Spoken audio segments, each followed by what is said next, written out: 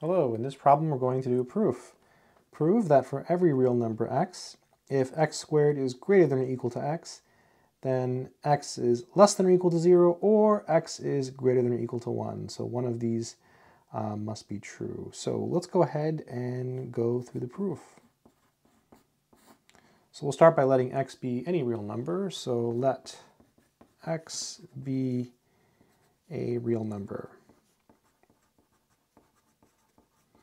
If you like, you can say let x be an arbitrary real number, and then at the end of your proof you can say since x was arbitrary, this holds for all real numbers.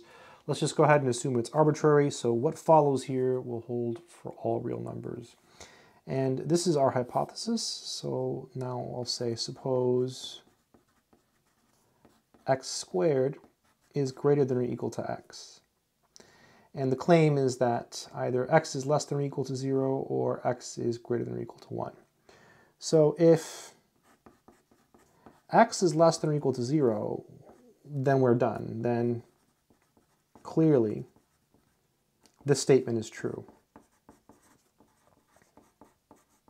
Right? This statement is true. It's an or statement. So this statement is true when this is true, or when this is true, or when they're both true. In this particular case, both of these statements can't be true. It's impossible to have a number that is less than or equal to 0 and greater than or equal to 1. It just can't happen, right, in this case. But the statement is true nonetheless. As long as one of these conditions is true, the entire statement is true. So if x is less than or equal to 0, we're done because this is true, and that makes this entire statement true. So no issues.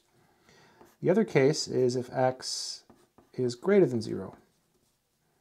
Then if that's the case, we can manipulate this. Then x squared greater than or equal to x implies what you can do here now is divide by x. You divide this by x, divide this by x, you get x greater than or equal to 1, right? Because you just do this and you just do this, right? So no problem. And then you're done. So this means, so then x less than or equal to 0 or x greater than or equal to 1, right? Because again, the truth of this statement is satisfied because one of these is true. So in either case, we have x less than or equal to 0 or x greater than or equal to 1. And that completes the proof. So kind of an interesting problem. We basically just took cases, right? We basically have to show again that if this is true, then this statement is true. So if this is true, then you're done. And then if this is true, then you're still done because you can divide by x. So these are the only two cases, by the way, for a real number. For a real number, one of these two things will happen. It will either be 0 or negative, or it'll be positive. So kind of interesting. Yep, that's it. Hopefully this video has been helpful to someone in the world who is learning some wonderful math. Good luck.